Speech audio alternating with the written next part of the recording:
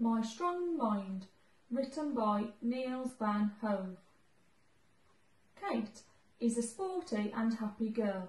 She does well at school and has many friends, but like every girl, she faces difficult situations at home or at school. Sometimes things just don't go as she likes. She's slow to get ready for school, making her parents grumpy with her. All her friends can do cartwheels, but she cannot. She is afraid to stand in front of the class to do show and tell. Her friends sometimes say mean things. One day, Kate read a book about strong minds. She learned that everyone has their own brain and can make up their own mind. You can teach your mind what to do so it can tackle any challenge with a positive attitude. When you practice, your mind gets smarter and stronger. It is okay to try and fail because over time your mind can help you get better at anything you want. Kate decided to use her mind with all her challenges. That evening, Kate wrote a list of all her tasks she had to do in the morning. Get dressed, brush hair, brush teeth, pack school bag, and many more things. The next morning, she told her mind, do one task at a time until the whole list is done. Kate focused her mind on her task list. One by one, she finished the tasks and ticked them off the list as she worked through. She was ready for school with plenty of time. Her parents were very surprised. When Kate arrived at school, her friends were doing cartwheels. Kate never joined in because she couldn't do a cartwheel and she did not want to fail in front of her friends. Kate told her mind, it's okay to try and fail because every time I try, I get a little bit better. She tried her hardest, throwing her hands onto the ground and lifting her legs, and she almost got the cartwheel right. Her friends giggled, but Kate felt good that she had practised. She told her mind, well done. That day, it was her turn to do show and tell in front of the whole class. Standing before a big group always made Kate very nervous. She told her mind, it is okay to feel a bit scared. You can do this.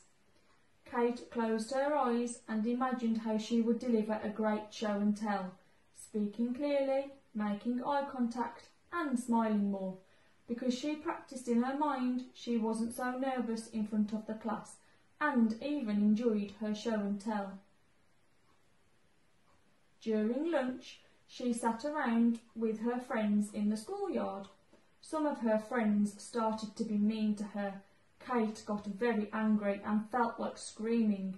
Then Kate told her mind, count to 10.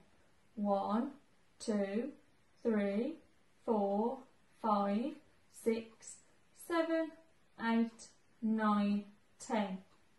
That helped her calm down, so she didn't feel like screaming anymore. Kate told her friends in a calm voice that she didn't want to be treated like that, then walked off. In the evening, Kate had a basketball game. Her team was very unlucky that night. They were missing some of their best players and hardly any ball went to the hoop. The other team had many strong players and they were way ahead in the score. Kate was tired and felt like giving up. Then she told her mind, keep trying your best. Kate kept running and running as long as she could. Her team lost the game, but Kate still felt proud that she did the best she could. Kate was very tired from a long day, but couldn't sleep.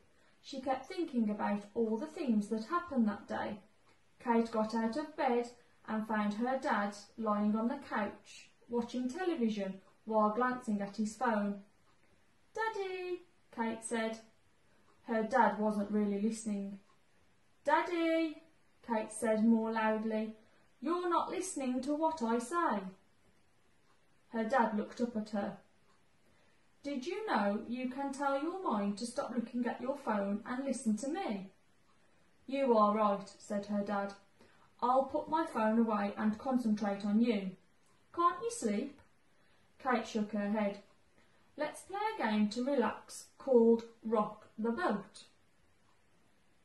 Kate and her dad both lay down on their backs and put a little paper boat on their tummy. They listened to some quiet music and took deep breaths. Breathe in, 1, 2, 3, 4, and breathe out, 1, 2, 3, 4. Breathing made the boat rock on their tummies. After a couple of minutes, Kate's mind calmed and she started to feel sleepy. Her dad carried Kate to bed and tucked her in. Kate asked, "What were your 3 favourite things of the day, Daddy?"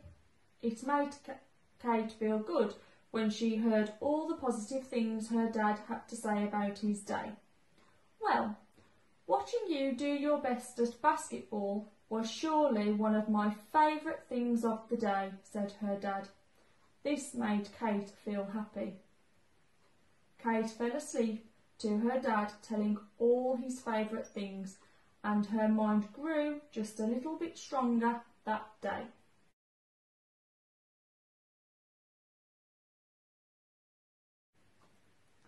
The end. Thank you for watching.